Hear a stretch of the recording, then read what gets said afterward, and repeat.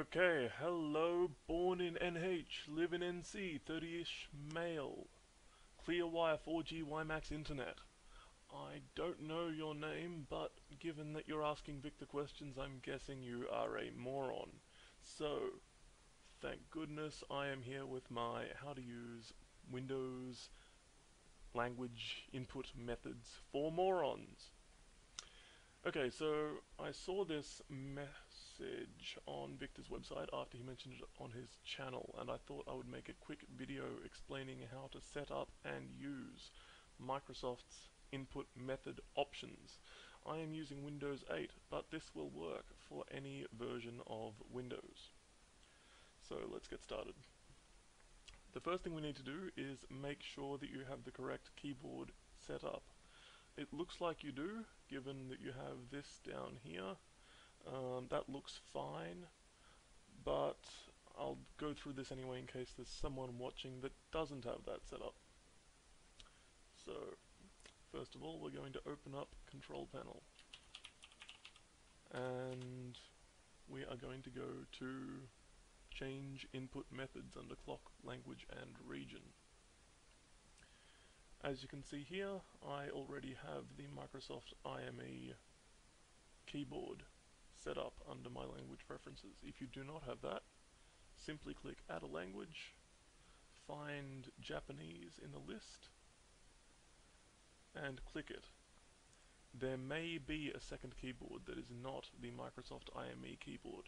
What that will do is set up Japanese keyboard layout, but only for English letters. So don't choose that one. Make sure you get the one that is the Microsoft IME if you have two. So once you've chosen that and clicked the Add button, let's go back and get out of here because we no longer need it. Next step is to change our current input method from from English to Japanese. I'm going to open up Notepad and we can have a look at how that works.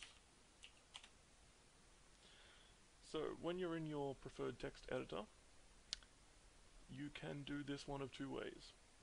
The first thing to do is look down in your system tray for an icon like this one that says ENG. If you cannot find that, have a look and see if you have the toolbar set up. I don't think that Windows 8 has the toolbar, but this is the toolbar that I'm talking about. It will have either EN English United States or your default language selected. We're going to click on that and choose Japanese Microsoft IME. And this is where my friend NC30ish male is having his issues, because as you can see here next to input mode it has an A, and that means it's going to try and type in alphanumeric characters, not Hiragana or Katakana. So we're going to go back to Notepad, which is where we want to type our Japanese. We're going to click on the A next to our Japanese input option, and we are going to keep clicking until it comes up with Hiragana, which is this symbol here, which is A. If that doesn't work, if it stays on this A, you can right click and choose Hiragana. That will allow you to type Hiragana characters and convert them to kanji. So we will start with, what do we start with? We can start with Nihon. As you can see here, we have the Hiragana for Ni, and the Hiragana for Ho, and an N. And that's because a single N does not convert to a Katakana, or sorry, Hiragana or a Katakana for that matter. To make an N Hiragana or Katakana, you need to do two N's. Now you can see that when I did that second N, it popped up with this list of kanji and other characters. The top one is Nihongo, which is a common extension of Nihon, which I've been using a lot lately, which is why it came up first. You will most likely have this one first, the kanji for Nihon, which is Japan. simply use the up and down arrow keys on your keyboard to move between them to select the one you want, and press press space to go down and press enter to select. And then you have your kanji. Now, that's how to use the Microsoft IME method for inputting Japanese. If you want to keep hiragana and not change it to kanji, you can do that by simply typing in your desired hiragana. Here I'm just typing in hiragana, and instead of pressing space to select the list below, you can simply press enter and it will not convert it. So we'll do that with Nihon. If I can type, press enter instead of space, and there you go.